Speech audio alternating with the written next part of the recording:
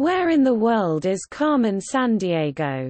Is an American half-hour children's television game show based on the Carmen Sandiego computer game series created by Broderbund Software.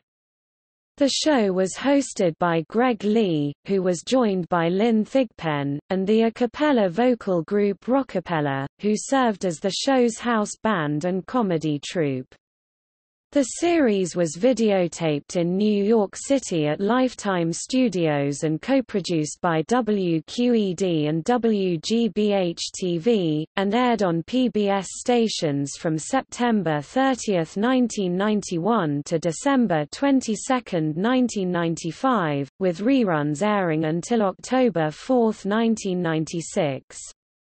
A total of 296 episodes over 5 seasons were recorded, with all but one of them having aired. The show won 7 Daytime Emmys and a 1992 Peabody Award.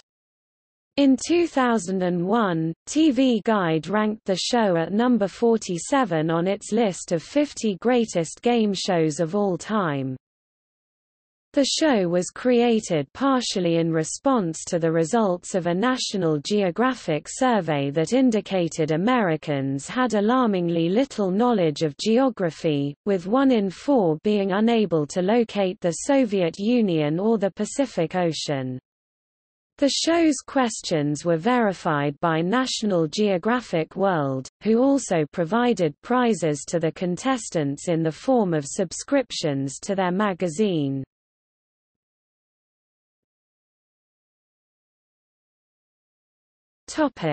Main characters.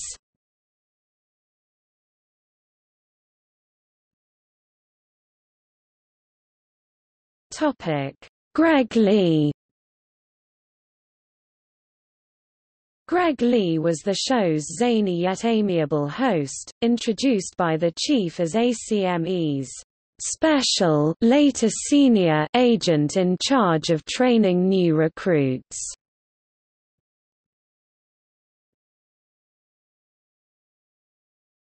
The Chief. The Chief, Lynn Thigpen, was head of the fictitious Acme CrimeNet. As the de facto announcer for the show, the Chief eloquently used dialogue rife with puns, alliteration and other forms of wordplay.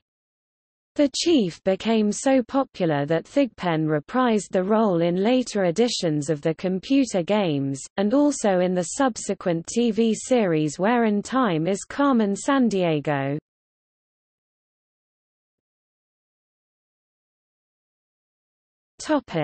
Rockapella. New York City a cappella group Rockapella was the house band for the show and also contributed to the comic relief. During the series run, their lineup included Scott Leonard, high tenor; Sean Altman, tenor; Elliot Kerman, baritone; Barry Carl, bass; Jeff Thacker, vocal percussion. Season 5 only, the group performed the theme music and also brief musical interludes and introductions. They also performed the think music during the wager period of the first round and the section where the winner writes where they want to go if they capture Carmen. They also provided brief humorous musical sound effects during the Jailtime Challenge round of the game, as well as background music during the 45-second bonus round.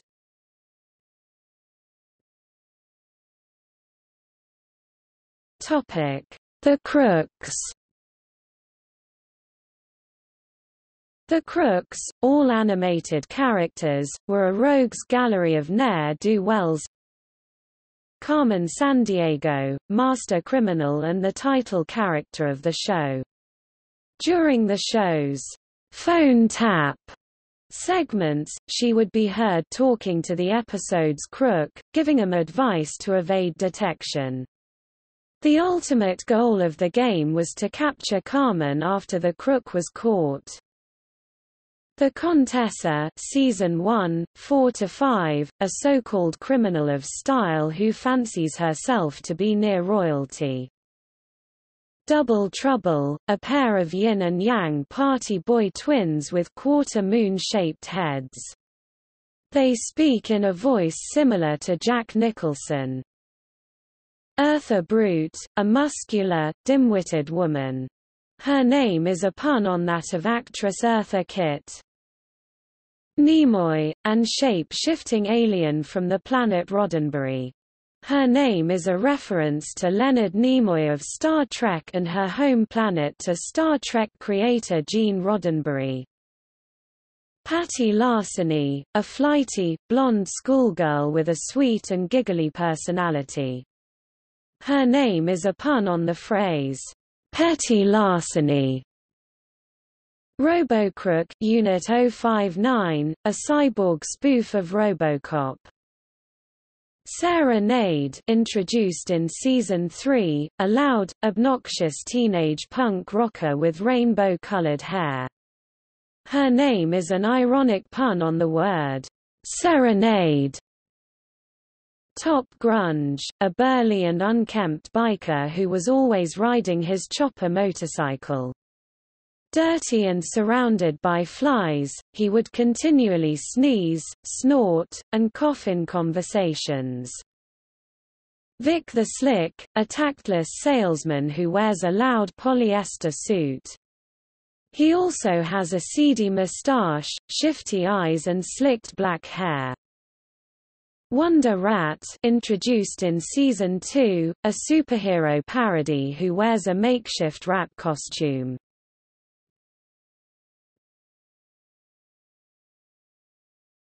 Topic: Gameplay. Each episode consisted of 3 middle school-aged contestants 10 to 14 years of age competing against one another answering geography-related trivia questions to determine the location of one of Carmen Sandiego's cronies and eventually Carmen herself. Throughout the program the contestants are referred to as gumshoes, in reference to fledgling detectives just starting out in the profession.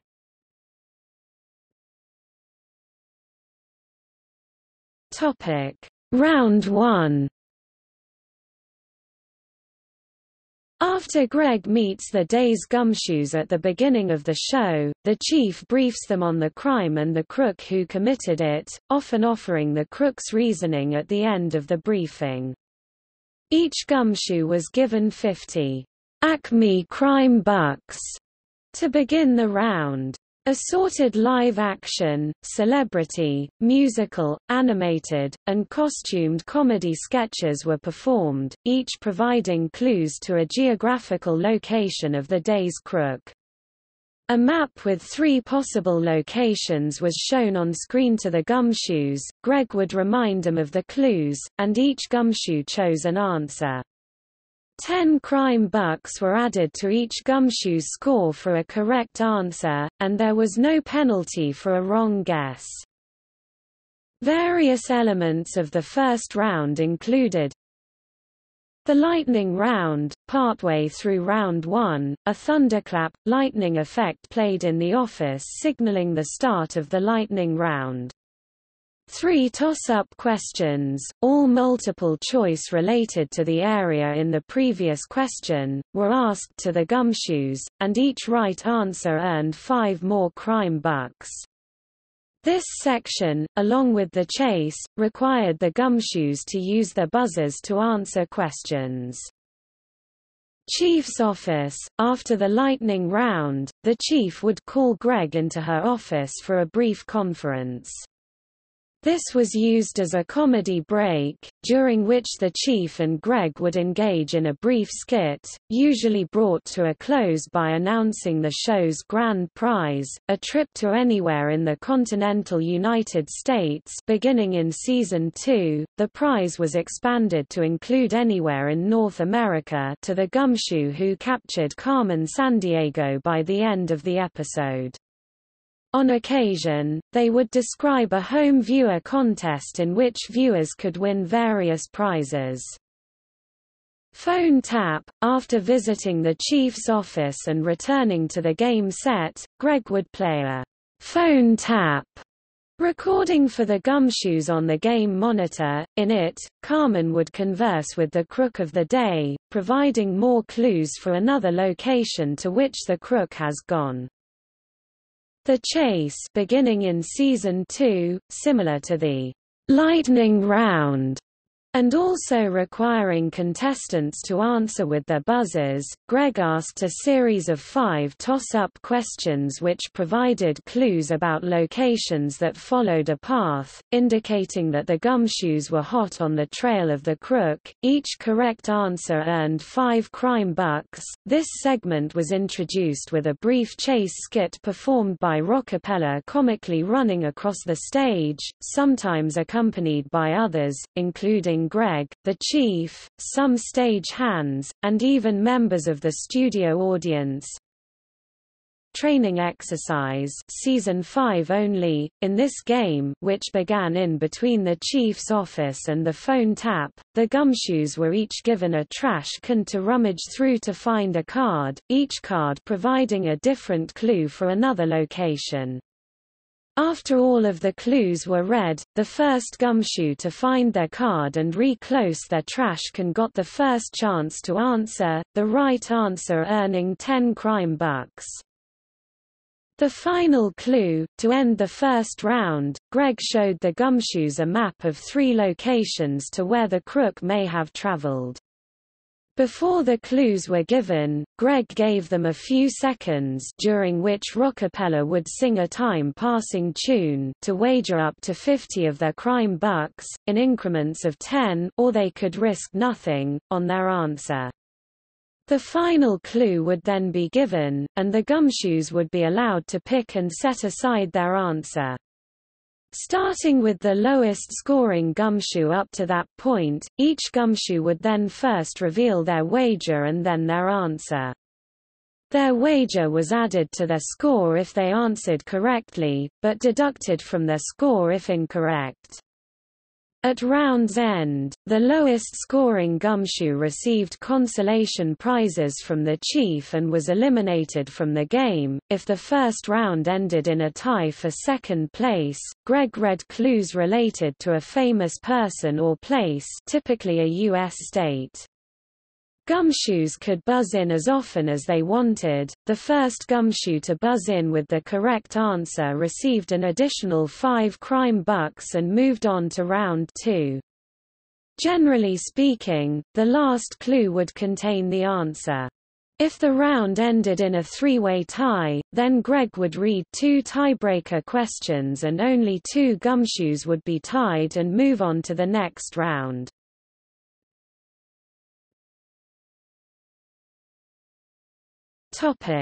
Round 2. The 2 higher scoring gumshoes continued on to round 2, following the crook to their next destination, the same destination described in the final clue from round 1.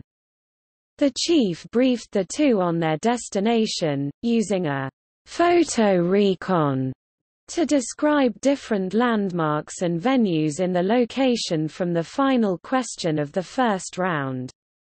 15 trillions were then displayed on a large game board, each one labeled with the name of a different landmark, including those shown during the chief's briefing. Hidden behind 3 of the trillions were the day's stolen loot, an arrest warrant, and the crook herself, and behind the other 12 were shoe prints, which indicated nothing was there. The game board itself is reminiscent of the board from the classic game show Concentration, for which producer Howard Blumenthal's father Norm was the executive producer. The higher of the 2 scoring gumshoes from round 1 chose first. If the 2 gumshoes were tied for first place, a coin toss determined who would start. Then both gumshoes alternated taking turns until one of them found all 3 of the key items in the required order. First, the loot, the evidence required for the warrant. Second, the warrant to arrest the crook, and third, only after finding the loot and the warrant, the crook herself finding either the loot, warrant, or crook at any time allowed the gumshoe to take another turn, but uncovering one of the shoe print spaces ended a gumshoe's turn and all revealed trillons were covered again. At round's end, the winning gumshoe would pull a ring on a chain rope, activating a foghorn and incarcerating the crook. A consolation prize was announced by the chief to the losing and departing gumshoe, after which Greg would reiterate the grand prize to the winning gumshoe.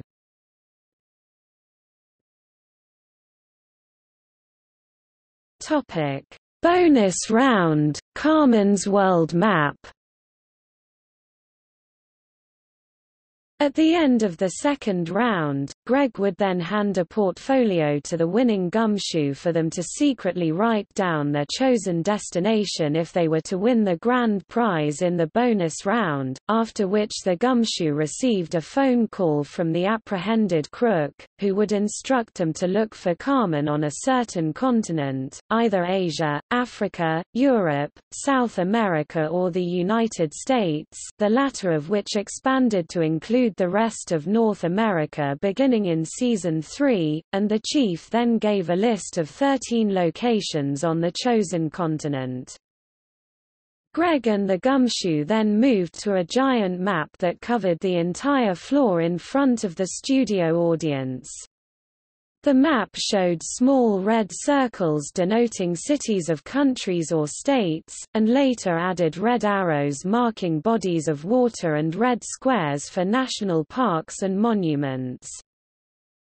To capture Carmen, the gumshoe had to identify 7 different locations on the map, 8 beginning in Season 2, in 45 seconds or less, each time grabbing one of a set of large markers with police beacons mounted on top, and quickly placing the marker on one of the red spots on the map.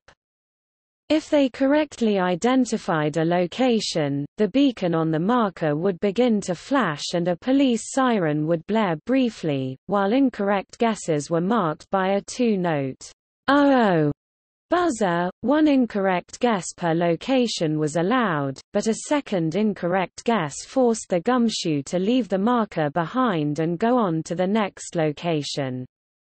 If the gumshoe succeeded, she won the grand prize, plus a package of educational items similar to those given in round 2. Greg would then reveal the location the gumshoe wrote down in the portfolio. If the gumshoe failed to capture Carmen, they would only receive the prize package. Regardless of the result, the chief promoted the gumshoe to sleuth with her congratulations.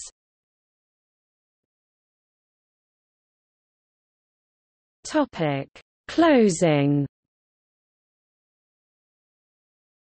Near the end of the show, Greg would prompt the new sleuth with the entire audience to cue the closing theme, with all of them pointing to an overhead camera shouting, "Do it, Rockapella!" As Rockapella sang the theme, the animated closing credits would roll, depicting members of Carmen's gang stealing the names of production staff members against a background resembling a notepad. For the final season, a black background with falling confetti was used. Afterwards, Rockapella would invite the audience on the map to dance, Greg would join in the song, and Thigpen would say, "This is Lynn Thigpen for Where in the World Is Carmen Sandiego, and remember," and then say something funny that rhymed. Following the completion of taping for Season 1 in 1991, massive geopolitical changes in the world, including the dissolution of the Soviet Union, rendered the entire season geographically inaccurate. Starting in the second season, a disclaimer recited by Thigpen was heard in the closing which stated that All geographic information was accurate as of the date this program was recorded, with the recording date listed in the copyright info at the end.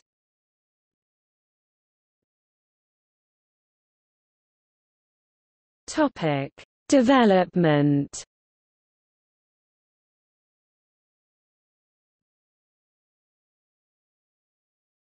Topic: Original music and theme song.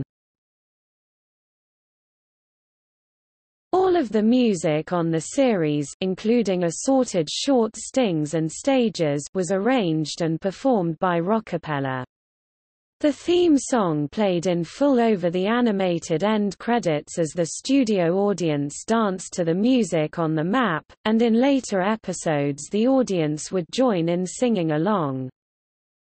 The main theme song was written by Rockapella co-founder Sean Altman and David Yazbek, and appears on the 1992 soundtrack album Where in the World Is Carmen Sandiego?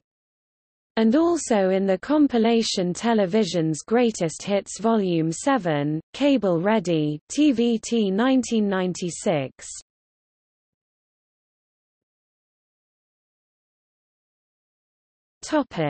Animation. Graphic designer Gene Mackles recalled, "I took on the assignment to produce about 2 hours of animation for the show. With a ridiculously tight deadline and budget, the only possibility for this to work at the time involved purchasing half a dozen Macintosh computers and assembling a team of animators using Macromind Director to get it to happen. Amazingly enough it worked, and Chris Pullman and I won a Daytime Emmy for our effort."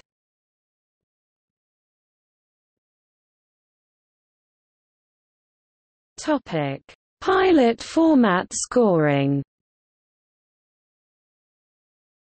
In the pilot episode, the scoring format was different. The Gumshoes began with 125 Acme crime bucks each. Choosing the correct location subtracted 10 crime bucks from the score, while choosing the wrong location subtracted 15, the idea being that the crime bucks were spent on the costs of getting to the next location. The wager amounts for the final question were 0, 5, 10, 15, and 20. This scoring system was later abandoned when the series went to air.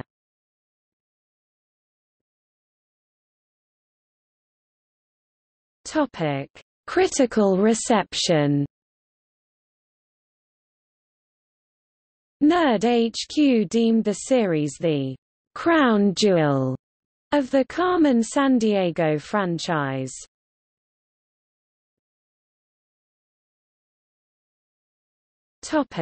Awards and nominations. Aside from the aforementioned Emmy and Peabody wins, the show was nominated for several other awards.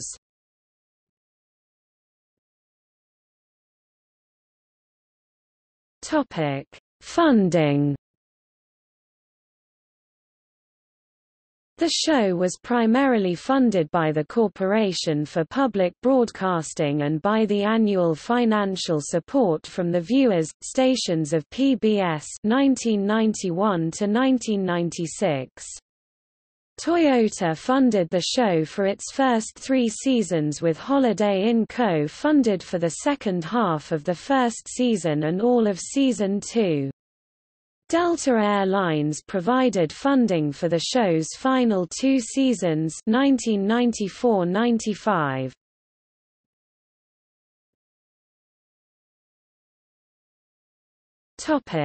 International versions.